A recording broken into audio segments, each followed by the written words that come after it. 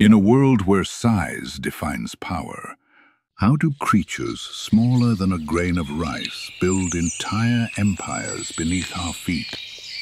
Watch closely, because what you're about to see isn't chaos. It's strategy.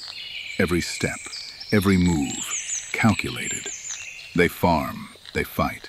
They even build cities underground that rival human design.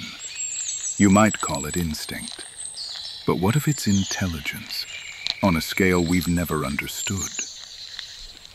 When enemies invade, they unite like a single body, fearless, unstoppable. It's not just survival, it's legacy.